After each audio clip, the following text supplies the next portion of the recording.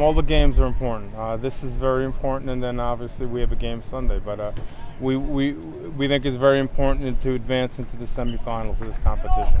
Yeah, I think it's the most important game of now, you know. So you have to take each game as it comes. So this is no different. Of course, it's a big game. We know that.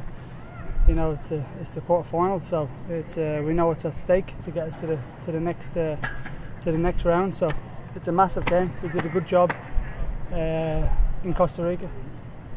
Thought we played well, especially on a difficult field. So lucky now we've got 0-0, so it's in our own hands really. Playing at home, playing in a pitch that we're obviously very comfortable with. So I'm sure you'll probably see a different game than what you've seen in Costa Rica. Just have to play how we are doing, and just make sure that we are playing home, show them that here is our home field, and press them, make the things fast. I think it will be a totally different game for sure.